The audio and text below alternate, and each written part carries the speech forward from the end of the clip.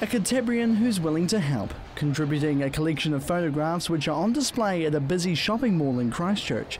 Preparation has been running since the start of the week, put together to sell to the public in a silent auction. Well, we've got this wonderful person who's agreed to donate her artworks because she's so amazed with the project. She felt that she'd like to contribute in some way, so she's put up all these lovely artworks for benefit to go to the pathway. Local photographer Narita Keeley has put her talent in the public eye, working alongside the Christchurch Coastal Pathway Group to help fundraise around $10 million to complete the project. The exhibit includes 15 photos displaying the seascape of the Sumner area where one part of the pathway will run, and Linda believes they're heading in the right direction.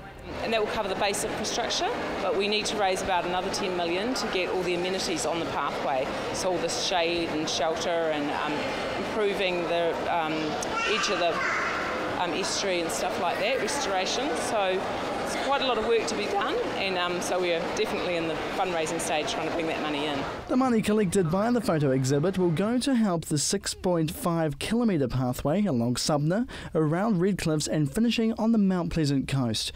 The Christchurch City Council has already committed nearly $10 million towards the pathway back in June 2013, helping to restore and revitalise the coastal communities. But there's more work to be done. Oh, this is wonderful. This is, you know, it's all these kind of things that are going to help us get there. And it's very uplifting for all of us volunteers as well, because so many people are on board with this project and trying to carry it through. So it doesn't rest with any particular lot of people. Everyone's trying to make this happen. There's no construction or completion date yet, but the design stage is in full swing. And the pathway is going to be done in sections, so they're currently working on the Red Cliff section, looking at the design of that.